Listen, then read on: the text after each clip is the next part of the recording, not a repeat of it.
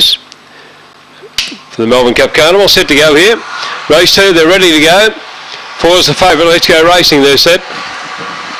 And they're racing, and so to begin was Let's Go Racing, and away fast there on the inside. Gallo Allen went through to lead over Renee's Memory, followed by Squirto around the outside on the move quickly. Behind them then came Phil the Purse back on the inside, passed by Bob On. A gap there to Jack's Pick, followed by well back in the race there, Phil the Purse. And last is Let's Go Racing in the straight though. Gallo Allen the leader, it's shot clear over Little Miss Giggles, and it's going to be Gallo Allen from Little Miss Giggles.